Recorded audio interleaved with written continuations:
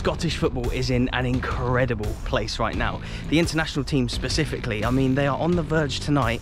They win at home to Georgia of winning their first 4 games in qualifying for Euro 2024. Now, they did qualify for Euro 2020, and it was decades since they had actually qualified for a tournament since then.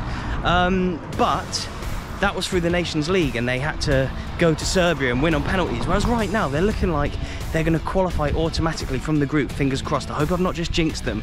I've seen Scotland play a lot. I love Scottish football. I do live up here and cover it at all ranges. And I've done hospitality before at non-league in Scotland. I've done it at Celtic. I've done it like Man City in England. I always pay for my hospitality tickets. I've never been given a hospitality ticket, and I'll get press passes, but it's not quite the same as like hospitality. And I've paid for it for tonight. It was a sellout, so the only ticket I could get was a hospitality ticket. So I thought, why not do a video where I check out what hospitality is like at Hampden Park? It's a bit more expensive than the ones I paid for that I just mentioned there. So stick around to the end and I'll actually tell you how much it costs. But today, yeah, as much as I want to check out hospitality, it's all about Scotland. It'd be my dream to see them in Germany in 2024.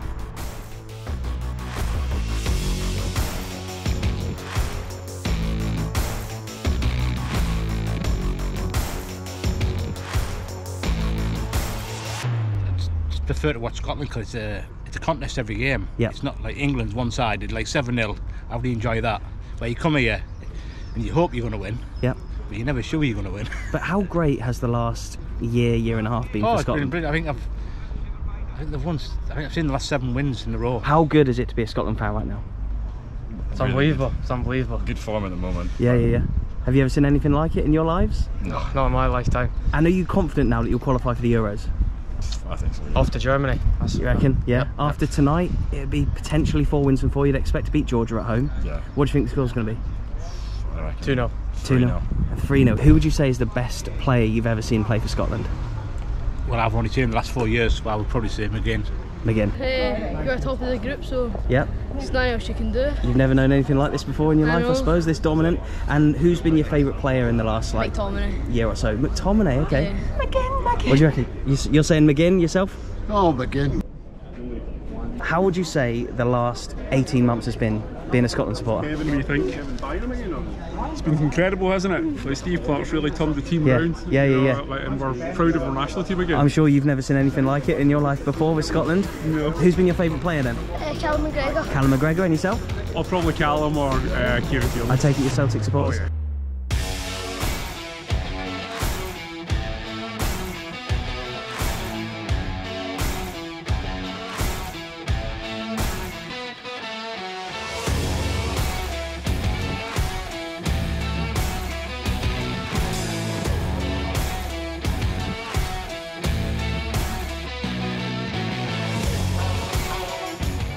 Mark, we are in the, what is this called? The Loman Suite, I believe. We're in the women's suite at Hampden Park. What do you think of it? Why did you get a ticket in here today and not in the regular seating? Well, just because they sell Terrence, right, okay. But and that is the real reason. But obviously it was just a thing where we bring all the guys. And yeah, of course. It's good and it's not too bad actually. It's a bit of a different experience in here. What do you think of like what you get for your money and stuff? Loving it, watching the freestyler, the DJ, the food. It's all good. Can't complain. Absolutely. And how good is it being a Scotland fan right now? That's brilliant. Who's your favourite Scotland player? I'm a Rangers fan, but Callum McGregor. The thought of going to 1 World Cup with Scotland is good enough. This guy has played in 2. He's got over 50 caps. He's a Hall of Fame goalkeeper. Please put your hands together for Mr. Alan Ruff.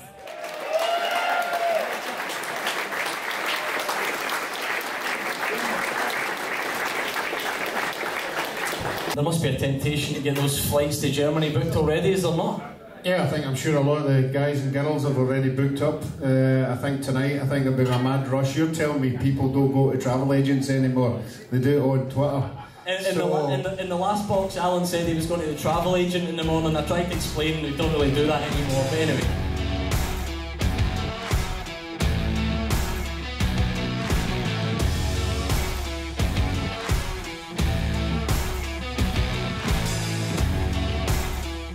Here we go, that is the view of the pitch for tonight. We get a lovely padded seat for tonight for the cost of today's ticket. I'll be telling you what the cost is at the end of the game, remember.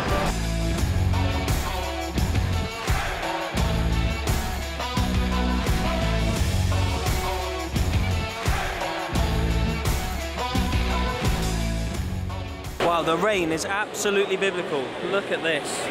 I've not seen rain as bad as this since Celtic Youth versus Real Madrid Youth at Airdrie, but Georgia, welcome to Glasgow.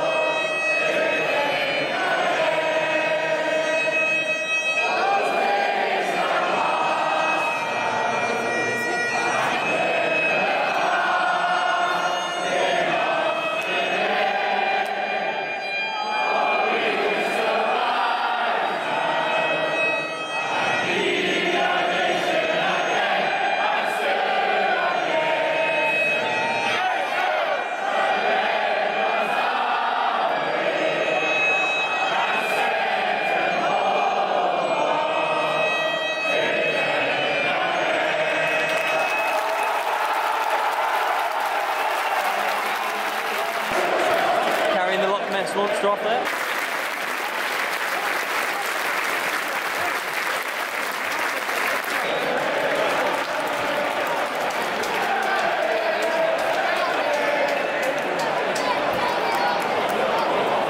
Jesus, rains so much. Look, I hope you can actually see, but every time they kick the ball, look at the water. Look at the amount of water that's splashing up. I'm sure there'll be a big debate over the Hampden pitch after this game. The Georgia manager is like chatting to the fourth official, not currently, but just a few seconds before, about the ball. Like there was just a passage of play. It seems worse, like down there near the dugouts. It's so wet, honestly. I'm sure you're watching it or have seen highlights of the game, but the blokes around me think it could get called off. It's so bad. Look at this. Have you ever seen anything like that in a big international before?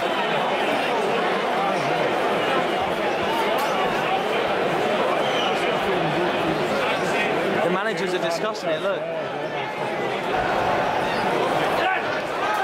McGregor.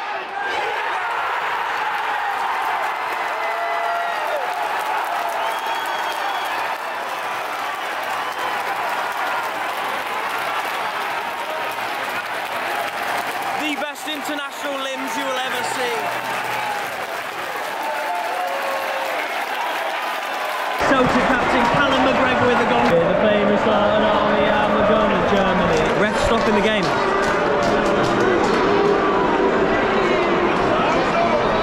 VAR looking at.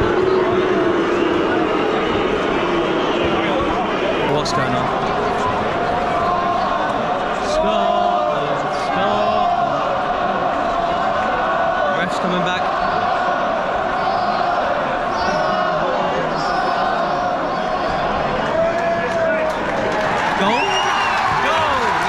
So the VAR check for the goals been quite a while ago now, and look, you can see the players passing it around, like testing the ball on the water, and the referee's talking to the two captains. We're 9 minutes in here. This is such a big football match. Scotland are in such amazing form, 1-0 up as well. On their way currently to a 4th win out of 4 in international qualifying. They must be talking about the pitch. The VAR check's over, they must be talking about it. They're going off. The pitch is too bad. There's an announcement, so there's a delay by 20 minutes, and we're going to see if the pitch is playable. Well, I think it's 20, I couldn't hear. Some people saying 40, some saying 20. Stuart, there's a break in play right now. What do you think about what is currently going on? Absolutely shocking. For our national stadium, it's a disgrace, this. Have you ever seen anything like this? No, never, never. Not in all football matches I've been watching. and I feel for all the fans, you know, everyone. We're all here to watch a great game. We're on a high. Yep. Scotland just score as well. Just scored, and the ground, the pitch has let us down.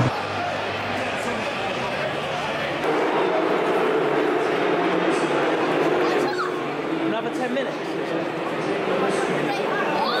So they've already been sweeping for 20 minutes. They're going to wait for another 10 minutes to see if they can sweep the water off. This is a UEFA qualifier. The original title of this video was going to be about the hospitality. If this game goes ahead, if this game doesn't go ahead rather, then the title of the video is obviously completely changed. I will be revealing how much of, 2 seconds mate, I will be revealing how much I paid later on. But imagine paying what I paid, the game doesn't even get past like 10 minutes. But yeah, what do you reckon, mate? What do you reckon? I reckon it's really much. Do you think it will carry on, the game? I don't know. What do you think? I can't see how it can. Time is ticking on. We're getting towards the 20-minute deadline, and there's still loads of people out. They've even roped in the ball boys to start sweeping, but it still looks absolutely drenched. 30 minutes we've been waiting now, and the officials are coming out to take a look at the pitch. That goal mouth is an absolute mess. It is still soaking. The game will be abandoned. We'll play Cyprus. We'll get beat after them. We'll get beat after them, and this is what happens. But everyone's good being Scottish, and then some always screws us up. Yeah, exactly. So I was going to say to you, like, obviously everything's going so well on the pitch, and then you're let down by something. It's an act of God. God genuinely hates us. What do you reckon, boys? I don't think it'll go on. You don't reckon it'll go on? The rain was pretty bad, but do you think the pitch should be good enough to sustain a bit of weather before I get that? Definitely. Hampden. They're used to it as well, we're Scottish, so. What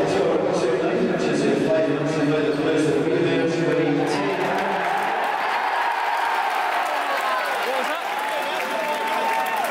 Right, the player's going to re-emerge in 5 minutes.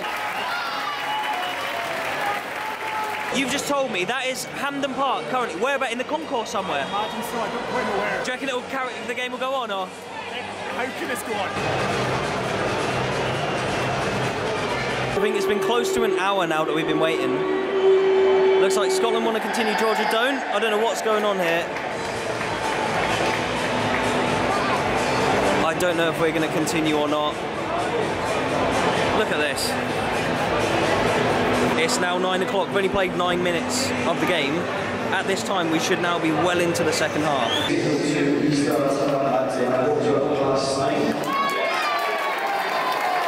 going to restart. What do you reckon? Do you think the game will continue though, or? Well, they reckon, I was just speaking to, listening to Callum and he was saying that the pitch should get better. So I can't get much worse. Can't get worse. So once this starts, it's not due to rain anymore. So the game is going to kick back off again at 9:15. It should almost be full time right now, but the players are back out. Almost can't be bothered for the rest of the game now. The game should already be done. It's on my way home, literally. But yeah, we'll see if this one continues or not. The Tartan army, boys. Can't hear any of the announcements. Georgia have yet to come out. What is going on? This is getting annoying now. The game is almost due to have finished. We've still only played 9 minutes. We're still waiting for Georgia to even emerge from the tunnel. Steve Clarke's out here. The Scotland players are just standing there.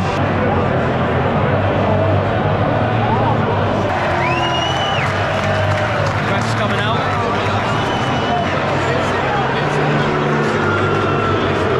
Ref's going to inspect that goal mouth. That goal mouth has been the worst looking bit, honestly. The refs are going back in again. We're literally just being told every 10 minutes, we'll check in 10 minutes, check in 10 minutes. The players will come out, they'll go back in. The refs will come out, they'll go back in. 9:30 kickoff. 9:30 kickoff. They just said we'll be kicking off at 9:15, now it's 9:30. People are going to have trains, buses, they're going to have to drive home. The game should almost be finished by now, already. Players are coming out to warm up for like the 4th time today. Georgia are getting booed as they come out here. I think they really want the game to be called off. Here we go, we should be kicking off again soon. Players are coming out. I've never seen anything like this in my vlogging career. Right, we're about to kick off. 9 minutes, 40 seconds on the clock. Crazy stuff. 1-0 to Scotland, remember, and Georgia are about to kick off because the last bit of play that happened was McGregor's goal. Worse unless it rains. So if it rains, we could be in this. Yeah. If it doesn't rain, I think you see the water's not draining the rain.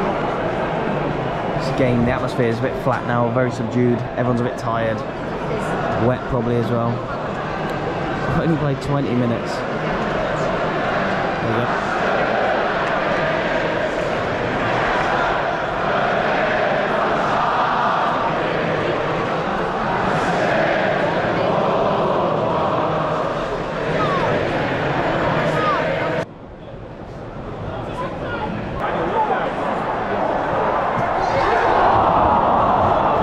You know how long we've been here tonight?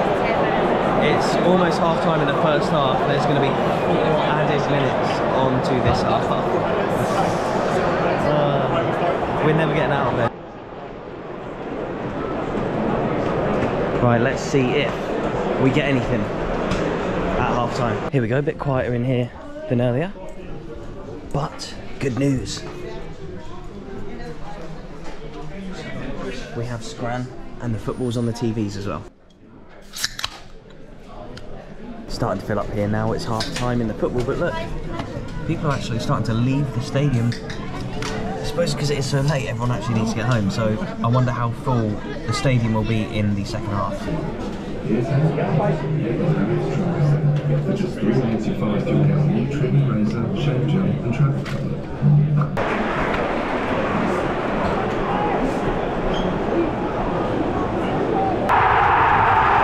Made it back in time. Is it McTominay?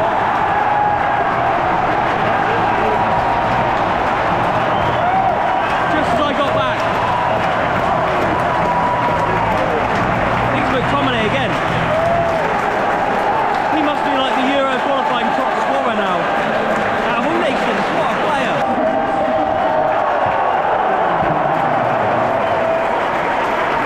Well, it's been an eventful night, but at least Scotland 2-0 up and cruising to their 4th win in a row in this qualifying campaign. We've obviously been chatting throughout the game. The rain has stayed away, obviously. But what have you thought of the game so far, just from a football standpoint? I think we could be a little bit more adventurous. I think the back 5 probably could have changed it by now. Not really a lot of clear-cut chances. I think it'd be time to put somebody like a Christie on and maybe pull out a defender and maybe possess the ball a little bit higher in their half. So hopefully we can get the 3rd, 4th kill it off. But at 2-0, the game's always wide open, and especially for us. You've obviously supported Scotland for a number of years. Just how special is it to see this group of players doing so well? Yeah, it's really good. It's an exciting time, but we haven't achieved anything yet, right? So we've got to stay grounded and hopefully we can pick up those points. Yeah, and then if we ever get to the next major again, then the next step would to be a better showing than we did last time. So it's a good group, but we've not achieved anything yet. Right, we're almost at the end. The game that never ends continues. We're in stoppage time of the second half now. What's the time actually? We'll do a time check. It is actually 11:15. I hope you can see that. It's 11:15 and we're still actually playing here. We're in extra time. The referee's got a VAR check right now for a possible penalty. We're probably in injury time of the second half in the longest game I think I've ever been to. But Scotland are winning, so it's all good. Penalty to Georgia. What a long night. So much to take you through. I don't know what the title of this video is going to be. It could be absolutely anything. Come on, Angus Gunn. Big save here, lad. As you can see, the stadium's very empty now.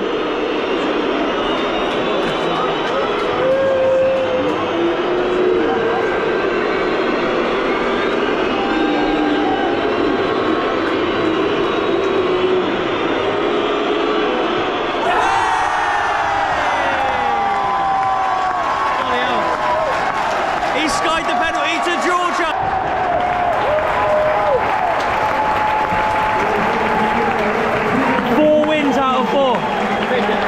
Take that. Are you confident you'll qualify for the Euros? One game back. Yep, here we are, the old padded seats that we're in today. I'd say they're nice and comfy, the padded seats with the armrests, but yeah, I'm going to wrap up and tell you how much it will cost, but we need to get out of Hampden Park.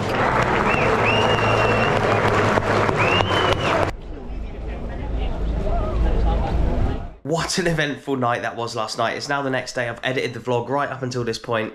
But yeah, just reliving it and watching it back right now the next morning is absolutely hilarious how it's just going on and on and on. At the time, I think fans were getting a little bit frustrated in the stadium. But looking back on it now, it was probably one of the funniest matchday vlogs I've maybe ever filmed, just chatting to people on and off camera like as things were going on. I know that Hampden comes under a lot of stick. I've always thought it's a pretty good stadium and I've always praised it, and when fans say bad things about it, I often like rebut those things and actually say that I actually do quite like Hampden. I do think the atmosphere is good. It's a very historic stadium. It's got a lot going for it, but there have been conversations about the pitch this season already. Who remembers the League Cup semi-final weekend? I remember it was spoken about then. I don't know if that level of rain that we had before the game was enough to sort of waterlog any pitch in the world. Should modern day pitches have better drainage so that they can handle any amount of water? Yeah, let me know in the comments below if you know anything about that kind of stuff, the technical side of pitches in football. I'm not sure, but yeah, what an eventful night. How much did my ticket cost? Anyway, hospitality. Yeah, you saw what I got through the night. I got a pie at half-time, free drinks, free coffee, one free drink on arrival that you can use at the bar, but like there was like free soft drinks and stuff.